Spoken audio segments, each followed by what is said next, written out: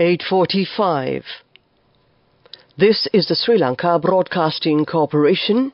Here is the news, edited by Catherine Pereira and read by Indrani Senanayaka. The headlines. Realigning the political party system to serve the nation's needs has been emphasized. Special notice has been given to all public employees regarding the New Year vacation. A proposal has been put forward by the World Bank to develop Kandy as a green city. Top ADB official and Minister Kanchana discuss regional power cooperation. In foreign news, Israel's military says the body of a hostage was recovered in a night raid. President Ranil Wickremesinghe emphasized the necessity of evolving the political party system in our nation to prioritize economic advancement over partisan interests. Stressing the detrimental consequences of tailoring the country's economy to suit party agendas, he underscored the imperative of breaking away from conventional political practices to avert future crises. Speaking at a meeting with lawyers from the Anuradhapura district this morning, President Ranil Wickremesinghe reflected on recent events that have shaken the foundations of democracy in the country. He urged the legal fraternity to unite in upholding law and order, propelling the nation towards progress. During the meeting, the lawyers presented various professional concerns and suggestions aimed at contributing to the government's efforts to bolster the economy. Responding to their inputs, President Wickremesinghe addressed several of their demands concurrently and announced plans to allocate funds for the establishment of a dedicated lawyers' lounge in Anuradhapura, thereby enhancing the professional stature of local legal practitioners. The Ministry of Public Administration, Home Affairs, Provincial Councils and Local Government has issued a notice to all district secretaries, divisional secretaries and all other officers engaged in local governance with regard to the upcoming long vacation starting from the 11th to the 14th of April. Meanwhile, the ministry has also mentioned that the officials should make arrangements to implement the necessary procedures during this holiday period to ensure uninterrupted continuation of the development projects and programs related to the government's development activities. This news comes to you from the Sri Lanka Broadcasting Corporation. And we continue with local news. Minister Dr. Bandula Gunawardena says that a proposal will be submitted by the World Bank to make Kandy a green city. This program will be completed within the next 3 years, parallel to the proposed multi-purpose transport centre.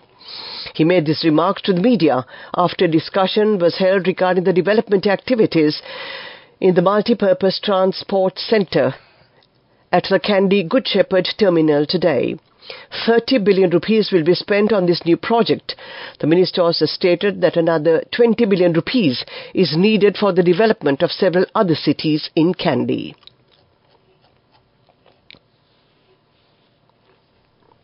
Takeo Konishi, the Director General of the South Asia Department of the Asian Development Bank, has called on Sri Lanka's Minister of Power and Energy, Kanchana Wijesekara. During the meeting, the progress of electricity sector reforms, policy loans to be extended and ongoing programs with ADB funding, including the hydro plant to Moragala, were taken up for discussion. In addition, the renewable energy programs to be restructured, regional power cooperation, new finance schemes and grants for rooftop solar panels for small and medium-sized enterprises and low-income groups were also discussed at length. That ends the local segment of news. The main news story is brought to you by Sinhala Mahatmya. The National New Rice Festival, Alut Sahal Mangalaya, unfolded under the patronage of President Ranil Wickremesinghe this morning at the historic Jayasri Mahabodhiya sacred site. This traditional ceremony, dedicated to offering the first yield of rice harvest from the Maha season to the sacred Jayasri Mahabodhiya for the 57th consecutive year, was orchestrated by the Ministry of Agriculture and the Department of Agricultural Services, following the guidance of the esteemed Atamasthana Adipati, the Venerable Palligama Hemaratana Nayaka Thera. That was the main news story. The main news story was brought to you by Sinhala Mahatmya.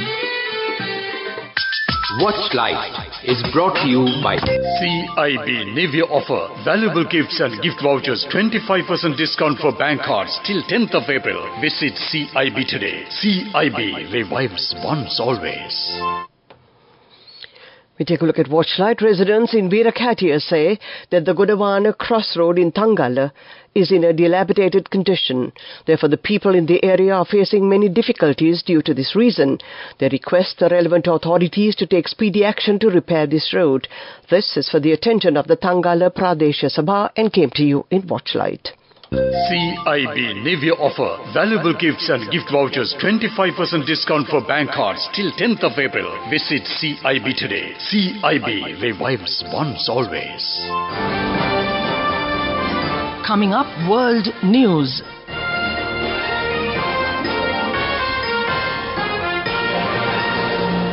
First, the headlines. Israel's military says the body of a hostage was recovered in a night raid. Iran says ISIL members planning Eid al-Fitr suicide attack arrested. Tech giant Samsung sees profits jump by more than 900%. Israel's military says it has recovered the body of a man taken hostage and held in Gaza in an overnight raid in Khan Yunis. Elad Katzir was taken from Kibbutz Nir Oz during the Hamas attack on southern Israel on the 7th of October. His body has been brought back to Israel, the Israel Defense Forces and Israeli Securities Authority said. He was identified by medical officials and his family has been informed. Iran says it has arrested members of the ISIL group who were planning an attack at the end of the Muslim holy month of Ramadan. A concerned citizen called law enforcement in Maddasht in the province of Al-Borz, about 60 kilometers west of the capital Tehran, which led to the arrest of senior ISIL member Mohammad Ramesh Zakir, a police spokesman said today. Zakir and 2 other ISIL members were taken into custody, he said, adding that 8 people accompanied the terrorists planning a suicide attack next week during Eid al-Fitr, which marks the end of Ramadan, were arrested. Samsung Electronics says it expects its profit for the first 3 months of 2024 to jump more than tenfold compared to a year earlier. It comes as prices of chips have recovered from a post-pandemic slump and demand for artificial intelligence-related products booms. South Korea-based Samsung is the world's largest maker of memory chips, smartphones and televisions. The company is scheduled to release a detailed financial report on the 30th of April. The technology giant estimated that its opening profit rose to 6.6 trillion won in the January-March quarter, 931% higher than the same period in 2023. That beats analysts' expectations of around 5.7 trillion won. To end this bulletin of world news, the headlines again. Israel's military says the body of a hostage was recovered in a night raid. Iran says ISIL members planning Eid al-Fitr suicide attack arrested. Tech giant Samsung sees profits jump for more than 900%. That ends this bulletin of world news. We now take a look at development news. The Udayala Mahaveva will be renovated at a cost of 20 million rupees. The project will be carried out by the Department of Irrigation, and that was development news. Moving on with sports news. Wanindu Hasaranga will not participate in the IPL 2024. Sri Lanka Cricket has informed BCCI that the leg spinner is injured and cannot take part in the league for Sunrisers Hyderabad this season. Last heard, the franchise is believed to be looking for a replacement.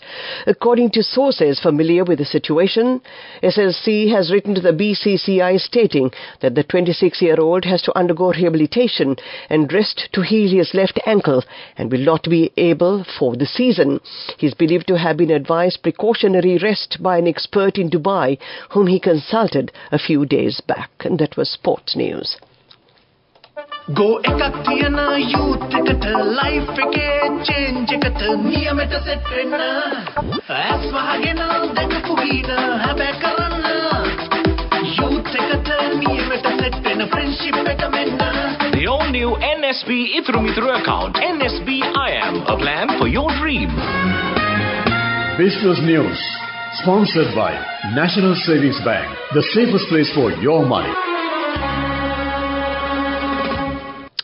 The Commercial Bank of Ceylon has opened up a world of new opportunities for Sri Lankan businesses by becoming the first bank in Sri Lanka to enable the Alipay QR code payments under Unified Lanka QR.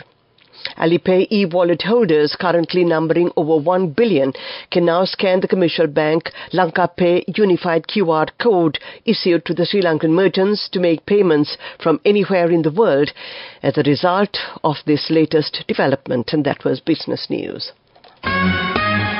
Business News, sponsored by National Savings Bank, the safest place for your money. Go ekak tiyana youth එකට life එකේ change එකට නියමෙට set වෙන්න ඇස් වහගෙන දැකපු වීන හැබැයි කරන්න youth එකට නියමෙට set වෙන friendship එක මෙන්න. The all new NSB Ithru account, NSB IM, a plan for your dream. A look at economic news. The Asian Development Bank has launched a new country partnership strategy for Sri Lanka covering the period 2024-2028. The strategy will focus on restoring the country's macroeconomic stability, reviving growth and establishing the foundation for sustainable recovery and resilience. This new partnership strategy will build on ADB's ongoing assistance to support the country's efforts to restore macroeconomic stability and to achieve green and long-term sustainable growth, said ADB Country Director for Sri Lanka, Takafumi Kadono. Weather report. And finally, we take a look at the weather report.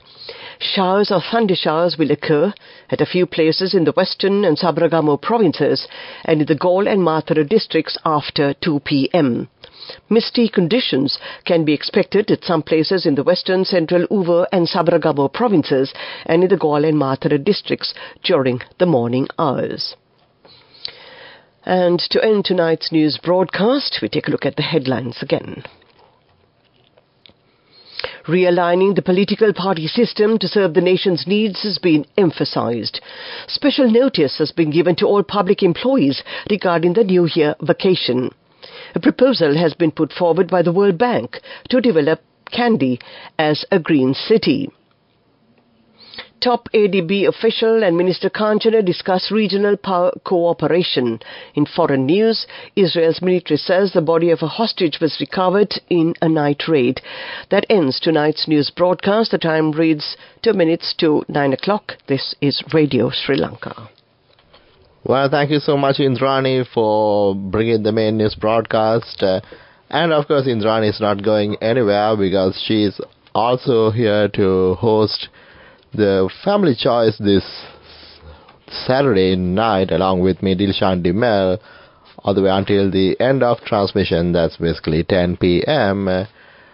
And of course, that's what's coming up next on Radio Sri Lanka.